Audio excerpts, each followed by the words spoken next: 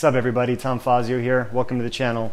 If you're new, welcome back. If you're not, by request, by popular request, sparring footage.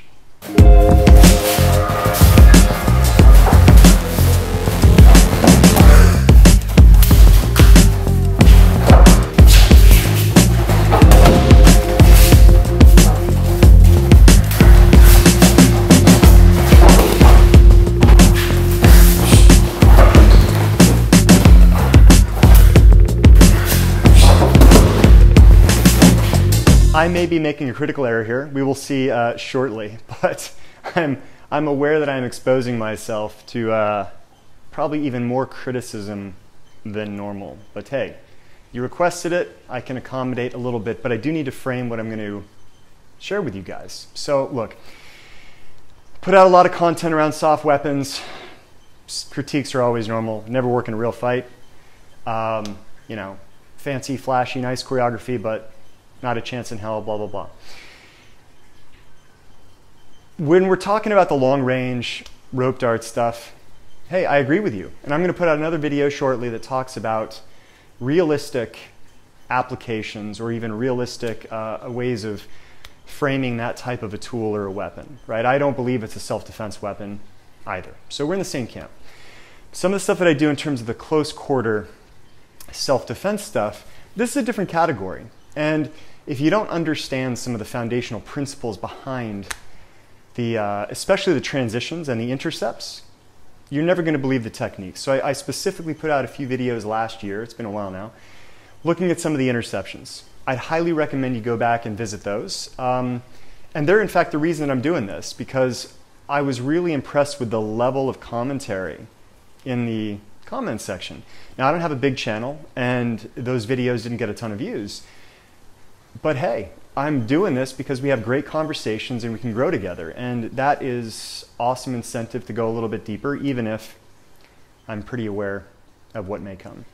So let me frame this for you. The footage that I have, a big surprise, I and most of the people that practice martial arts don't record every sparring session. And I don't spar often. It's been, you know, I've been in the countryside of Vietnam now for over 4 years. Haven't done a bit of sparring at that time. And before that, it's, you know, it was sporadic for many, many years. But look, you guys got to realize, people that have been in the game a while, sparring is critical. It has its role. But the longer that you do martial arts, there's some stuff that you can carry forward from prior experience. And it requires very little kind of, you know, re-upping, right? Case in point, by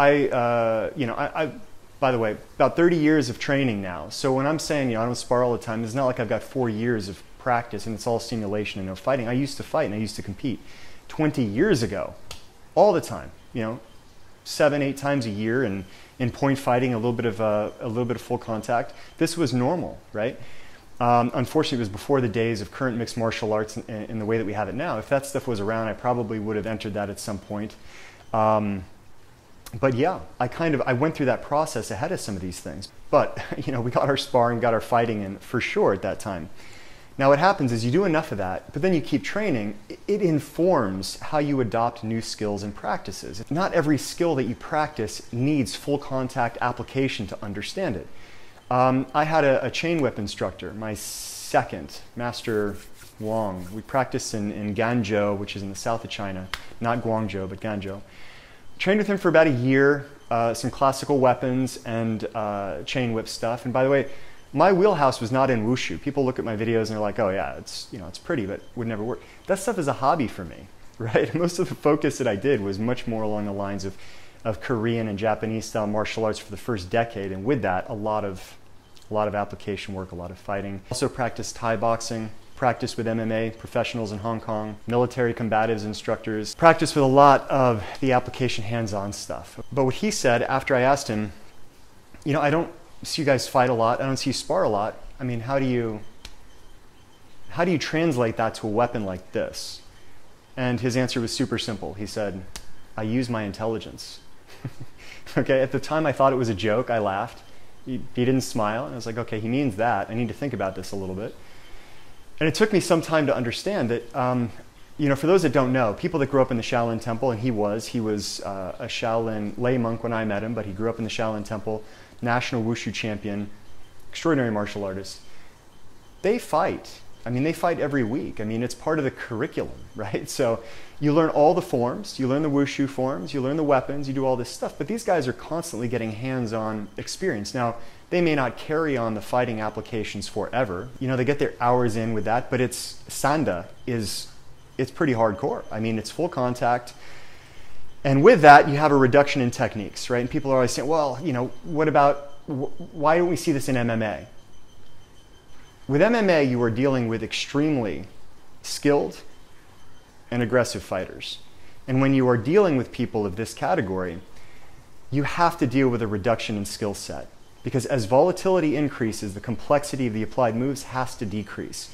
This is something, and I'll do another video on this, but this is something that all of us have to keep in mind when we're learning skills. If you are not, in some cases, exponentially more skilled than your opponent, if you're dealing with high levels of aggression, you're not going to be able to apply the majority of those techniques. Now, the reason that people practice martial arts for 30, 40, 50 years is because, well, eventually you get good enough, right? You get good enough at controlling your stress response. You get good enough at applying more nuanced and fine motor skills under pressure. But for people that have 5 years of experience, 10 years of experience, it isn't enough, right? So when you're listening to these guys on YouTube that are talking about why certain martial arts don't work, or I did Aikido for 10 years, but then I went up against an MMA guy and then it didn't work. Well, yeah, I mean, you've got no experience with actual aggressive physical confrontation. You had no application for your skill set. Now you take somebody that has those skills and somebody that has 5 or 10 years of full contact, that's a different beast. I've met guys like this. Maybe I am one, who knows? But it takes a long time, so you can't underestimate that growth curve. And just because we practice skills that may not apply in the cage with gloves, in that specific type of environment, it doesn't rule them out as being valuable, especially if you've got kind of a mental familiarity or connection with those movement mechanics, those strategies, right? We can't underestimate the value of having personal connection to certain types of movements and strategies. It's important. So, long-winded, sorry. Let me get into this. The video I'm about to show you is light sparring, okay? 2 reasons. I don't film all my sessions. This one happened to be filmed while I was doing the rest of the filming for my DVD set, The Art of the Sash, where I look at long-range and close-quarter fighting applications of this stuff. But it's important to note that we might break sparring, quote-unquote, down into a few different categories. Entry level, level 1, we might call Hosensul, or this kind of choreographed simulations, if-then statements. If they do this, you do this. So they throw a punch, you practice block, counter, reset. Block, counter, reset. Block, counter, reset, right? And people could watch that and say, well, that's great, why don't you hit something? Well, you should do that kind of shit for years to program in the kind of the insight, the perception of the movements, learning the body mechanics of your opponents, doing it with different people of different sizes. You get good at reading the mechanics of the hips, the shoulders, the distance. That's why we do that kind of practice. It's critical, and it's probably, for the first 5 years, it's probably the most important work that people could do. So much more important than the fighting.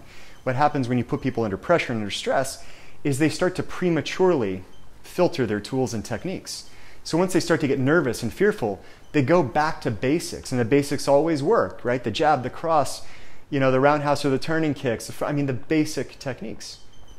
But if you initiate, if you kind of instill that fear response and then you start to filter movements, yeah, you're doing stuff that works, but does that mean that's all that works? No, you never got beyond those early entry skills. So there's a whole lot more. So next level we might call, narrow range kind of feeding techniques. And we call these like known techniques, right? So this can happen in martial arts practice or in boxing practice. In boxing practice, the guy with the mitts might say, I'm going to feed you a jab, I'm going to feed you a cross. When I give you a jab, I want you to pari counter. When I feed you the cross, pari counter. Super simple. This could be a little bit more complex, but it's an intentionally narrow range of scope. You have a response, they have a specific attack. Now you're trying to work with these. So, okay, there's more than one, right? This isn't Hosensul anymore. Maybe 2, 3, 4 techniques, and then I have set responses. Why? to kind of instill those reactions, right? That muscle memory. And this is critical for now increasing the complexity of my responses. Next level beyond that, we've got, that was a narrow range, might be feeding techniques. Then we've got wide range, also feeding techniques, but they're unknown techniques. So what I'm going to show you in my video is a combination of the two, right? But this would be the type of case where we say, okay, you're going to feed me whatever you want. Kicks, punches, maybe you try a few takedowns. I'm going to respond as best I can. But you don't continue to apply that pressure and aggression if I, A, execute a good technique that quote unquote scores a point, or if I fuck up. I mean, you just don't keep going. You're not trying to take me out. I'm trying to intentionally apply what I know in a controlled situation. But this is a higher level than just those few techniques, right? It's free form, but there's an understanding of the limitations. Now, these three, in my opinion, over the lifetime of a martial artist are probably the most valuable hours of practice, because they would allow you to apply what you're doing in form-based practices or structural practices into moving opponents under a little bit of pressure and volatility. Now, I'm not discounting the need for full contact or high pressure training. We absolutely have to do it. But if somebody wants to get up and running in 5 years and get into a cage, well, then yeah, the pressure testing is more critical early on. But the problem is it will cause you to filter out potentially valuable and really kind of, the types of techniques that can be yours and that you can really own because of the way that you think, the way that you personally deal with and address conflict, and to be able to express yourself through physical movement without the fear of, getting jacked up right away is critical to developing higher level skills. And this takes, it takes decades. It takes a very long time, a lot of practice. So next one. Then we get wide range, efforting, wide range resisting, meaning come at me with whatever you want, but don't give me the techniques. Now we're in kind of soft sparring, right? This is what most people want to see, like how does this play out? Let's put our techniques to the test. This can be super useful for flow-based practice, right? If we're engaging now, it gives me an opportunity to say, okay, he's not giving me the techniques anymore, we're working against each other, but it's not such a high level that I have to worry that if I try something new, I'm going to get knocked out for it, right? It gives me that window. And this is kind of on the border there between, really refining your techniques and applications and now starting to filter what you do because stuff breaks down. You're either not good enough at it or the pressure of the circumstance dictates that the movement doesn't scale, right? It works in theory, doesn't work in practice. Sometimes we can't know that until we're highly skilled, right? But those are the two issues. And finally, full contact, free sparring, no holds barred, everything goes. A lot of people want to see this. Not going to do that for you today, apologies. But look, the value that brings, it's if you want to be able to handle yourself on the streets, if you want to, especially if you want to fight in competition, it's critical to do pressure testing. It's critical to do full contact fighting. I would argue that over the lifetime of a martial artist, that this type of engagement, it should be minimized because of the damage that it can do to both you physically, but also your psyche. It will deter you from growing in as many ways as it develops, right? So the key is, in my opinion, to implement it, sporadically, make it meaningful, make it count, but don't do it so much that it forces you to reduce your growth to a narrow subset of skills that just work all the time. It's like narrowing your vocabulary or your grammar to those things that just a rudimentary level because it always works, and then as soon as you want to communicate at a higher level about something more meaningful, well, you're screwed. Why? Well, because when you tried it the last time, you sounded like an idiot and maybe used the wrong word. And so if you beat somebody down too quickly, they're not even going to try to adopt those skills, okay? So, all that said, final point about this particular, as you can see, I'm anticipating comments about this, but the last point, weapons training, the Sash. I have done this at a higher degree. I've never done it with full contact fighting, for which if somebody asked me, I would say apply your intelligence. You've done full contact fighting, you've got your skill set. If you have to use it, use it. It's not the type of thing I would recommend anybody go and use, but would I be confident enough against a non-professional assailant to use a weapon like this, I would. I've got hundreds of hours of application work with this over the years, right? And this was relatively early in my training and application. I've got a lot more time since. But what you have to keep in mind is that when you're going with something like this, the sash, we could say knife, we could say sword, we could say staff, we could say any of these things. But the sash in particular, once you apply a cinch, if the opponent is still resisting, you will wrench the shit out of that arm. And you'll pop, dislocate stuff. And there are those guys that say, this technique can't be practiced because it'll kill somebody. This won't kill somebody, but it will maim them, or it will temporarily dislocate something. I get, people are surprised when they feel what this can do the first time. It feels like, even though it's a tight location and it might ring a certain part of the arm, neck, head, you would be amazing how quickly it binds and chokes, how quickly it just feels like your arm is going to get ripped off.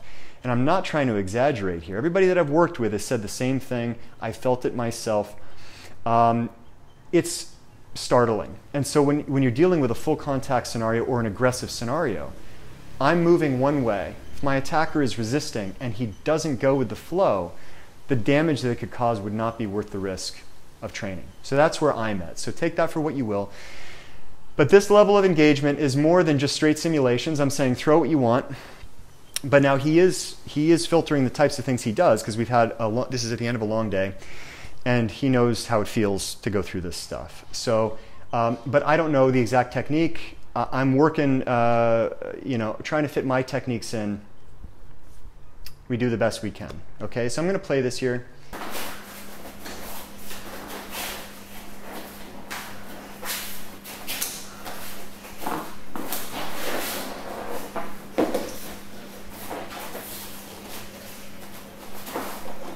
Right. So just letting this play, you can see there that we both are using a rarely narrow, I mean, he's mostly striking. I didn't say just strike or anything like this, but that's where we're at. So he's throwing the techniques, I'm parrying. And so what I will say is this, right? People will look at this and then they'll watch a technique tutorial and they'll say, oh, that'll never work. Any weapon that you use needs to be an extension of yourself. Now, we all know that adage, right? But it needs to be applied, meaning just because you have a knife, just because you have a sash, whatever you're using, it doesn't mean you turn your brain off. You have to find a way to integrate that weapon within the whole system, within your skill set. So I'm still fighting, man. I got my parries, I got my kicks, I could still fight. I have all those options at my disposal, and the particular way, my style and approach to using the sash, one wrist wrap, the other one free, I can get into all of my applications from this, and it still gives me the freedom to strike, use all the other tools and techniques, right? So it doesn't limit me in the way that a lot of people would assume. And so you see a technique and say, oh, that'll never work. It's like, well, so you got to look at how it's being applied. So I've got all the standards that you might look at, but then how do we integrate? And obviously, when I get the cinch, he complies because for the reasons I mentioned, it's awful. And while I'm guiding him through techniques that he knows how to receive, you have to keep in mind that if I wasn't using techniques that he was familiar with and that I didn't want to use standard lines, I could wrench and react and alter the course of the strike or alter the course of the lock very quickly and make it a lot more devastating. And there was an immediate intercept, right? We come in, so a lot of you guys have seen you can do relatively easy arm break. If you're good enough to parry a strike, right? The hand is coming in, you can parry, then you're good enough to do a destruction. If I can parry and strike, then I could snap the arm at the same time. Don't try that at home. Not very nice. But I'm just applying that with the sash here, and it's a technique that you can do hands-free, but the sash can enhance it in some ways, okay? And sloppy reaction on my part. A few times, just letting it roll. Okay, so I had a decent entry there, got into a choke. Now, what's important to keep in mind is when you're trying to practice and learn a tool, you're going to make mistakes. I'm showing you some of my thought and mistakes along the way. This is a relative, I mean, I'm going to shorten it a little bit, but it's a relatively unedited video, and take it for what you will. Now, if I didn't have the sash on, I'd be dealing with all of my skill sets and not trying to think about applying something new. It'd be a totally different situation. I'm going through this where I'm saying, okay, I'm still trying to apply a new tool. And with that, you're going to make mistakes, you're going to eat punches, you're going to eat kicks. That comes with the territory, and that's why you practice in this kind of, watered down, modified training to really filter that out. And the better that you get, I mean, this was almost 10 years ago for me, and I kept on doing this for years, right? You get to a point where it integrates even better and you don't need any shots, right? Because you get beyond the thinking process, right? So.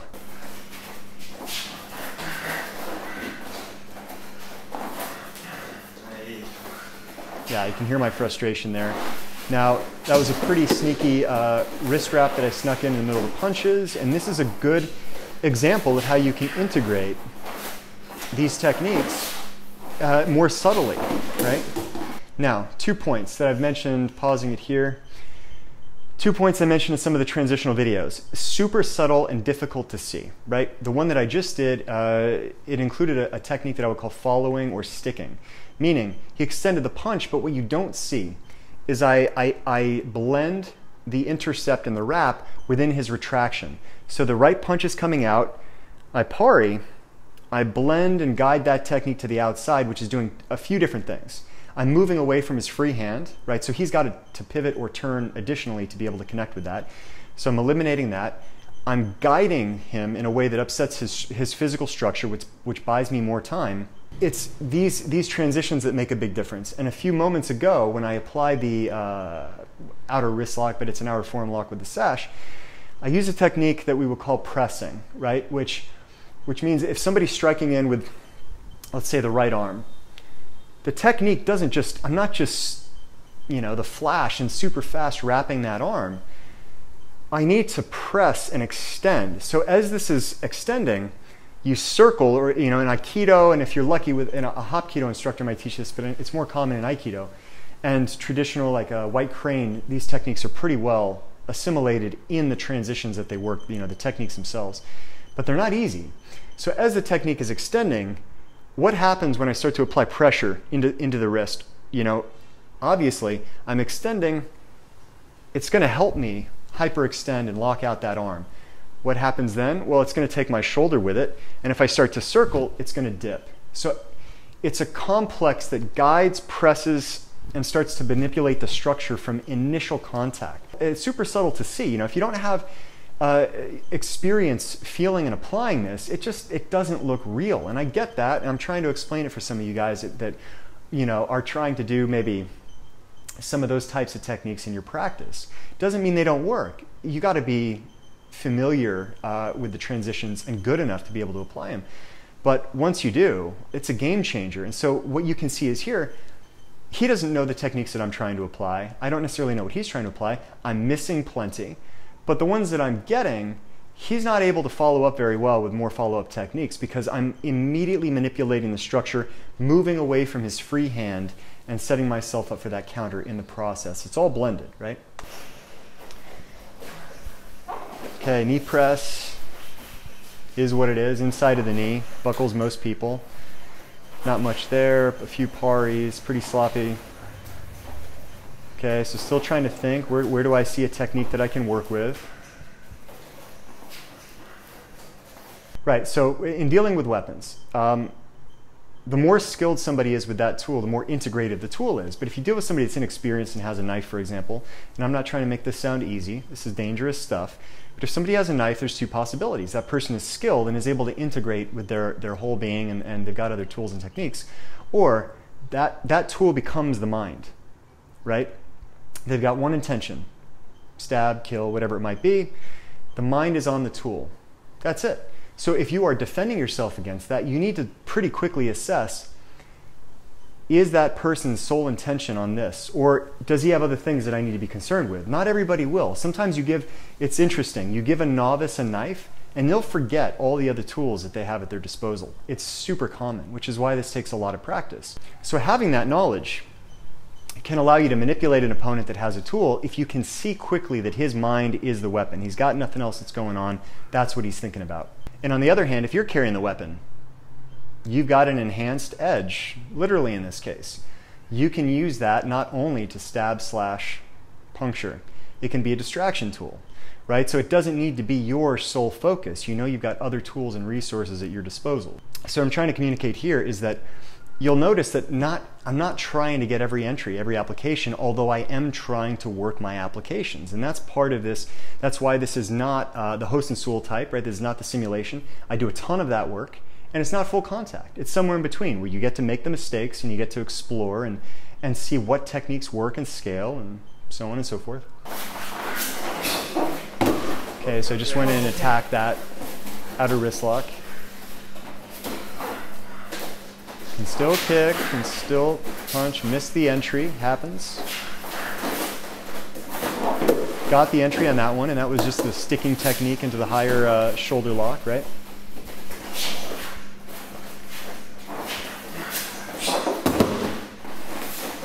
Outer wrist lock entry we've already discussed, pretty straightforward. Arm bar, not tight enough, right? Just exploring, right? You gotta give yourself room to make a mistake on these types of things. It's gonna happen. Okay, so he's throwing, he's trying to get his punches in there, and again, entering where I can on the outer wrist lock. I'm trying to reduce my entries and my skill sets to a few that I can consistently execute. We got the head spin here, just the entry. I demoed that in my Art of the Sash video. Okay, low kick, got lucky there, snuck it in, got the entry.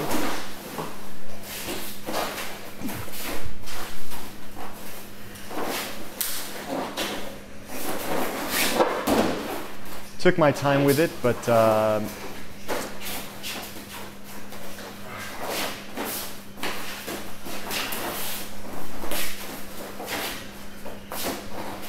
okay, that over the arm bar, you could tell that my entry there also included a stuff of the shoulder to prevent him from striking, right?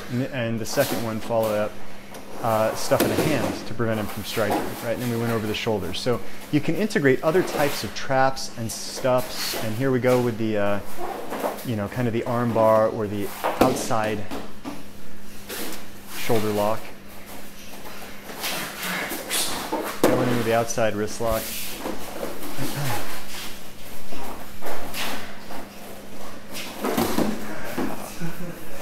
Getting cheeky, downward hook kick. Okay, so there's the end of that video. Got one more.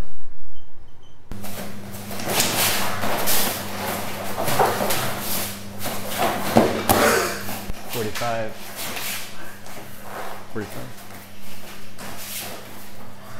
All right, we still integrate the kicks. Extending here a little bit more. Entered with the arm bar. So I'm being a little bit more aggressive in this one. I'm moving around a little bit more. So the last one you might have said that was more kind of a level 2 sparring. We could consider this a level 3 a little bit. He's throwing more techniques, but I'm also moving more. I'm not staying as stable.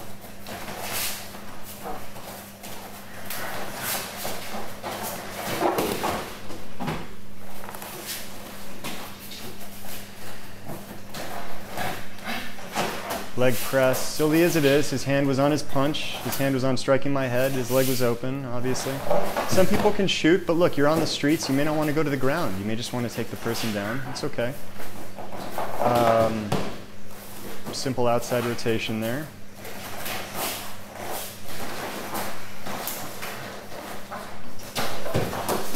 So what I would say is in a lot of ways the sash makes the lock easier, but the transition harder. So now we got a downward trap. I discussed this principle in one of the other videos.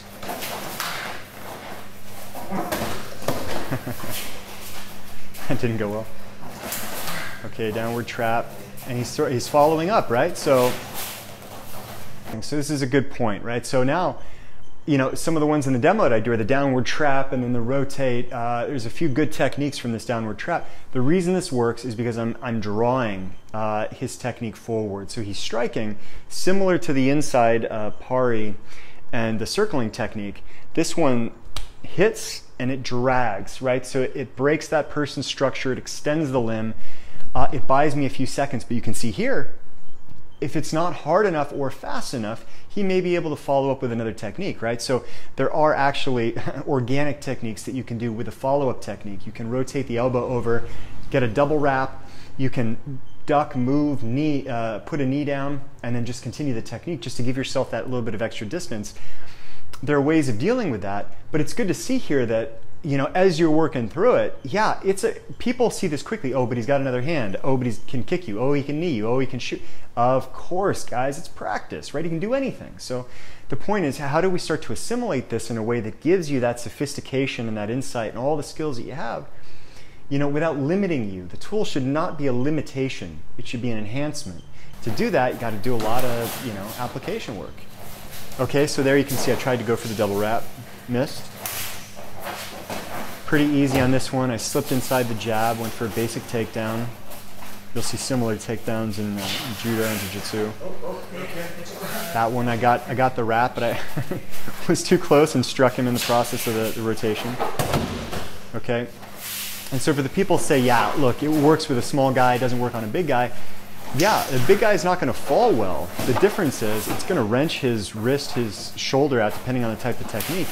And there's no way that person is going to be able to adapt and move as quickly, which is why you need to use guys that are agile. The only way to get out of some of these techniques is to go with them so that you don't lose your arm, your wrist, your shoulder, right? This is why guys learn to break fall. It's fundamental in falling arts.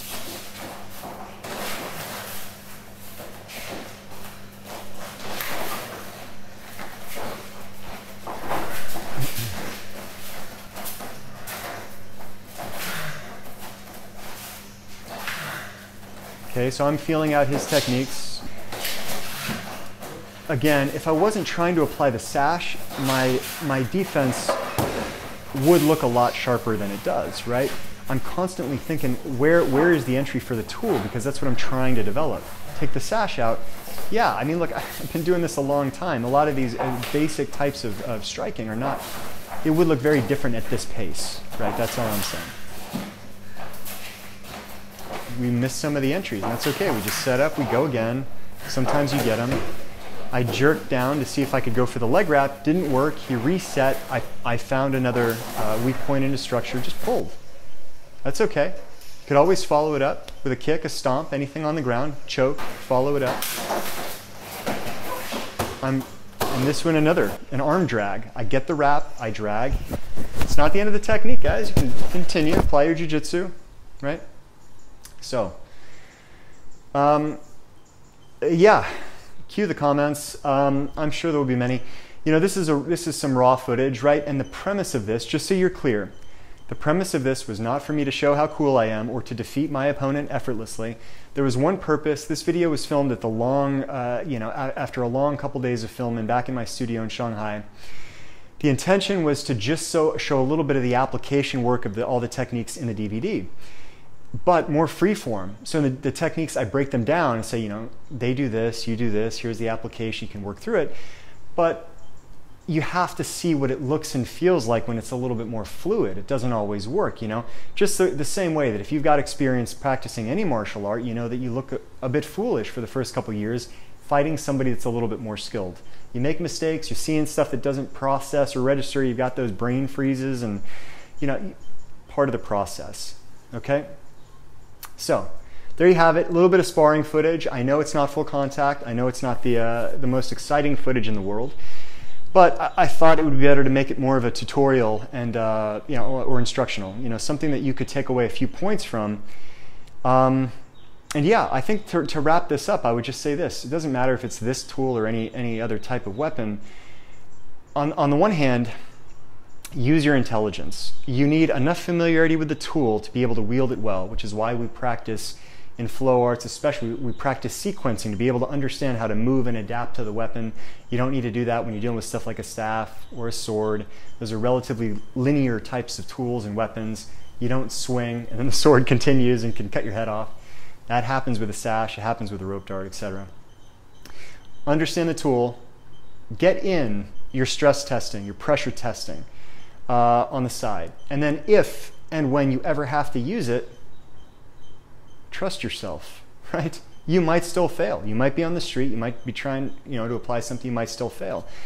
Again, this is something that I might integrate if I could clearly see that I outclassed my opponent. It's not something that I would start to pick up and wield if I was like, this guy's got years, like he's well structured, extremely aggressive, he's a natural. If I started to see these types of signs, I'd say, well, I need to revert back to a more minimal skill set. But what's the advantage of this? The advantage is obvious. It gives you instantaneous binding, control, and wrapping, right? Binding, wrapping, control, however you want to say those.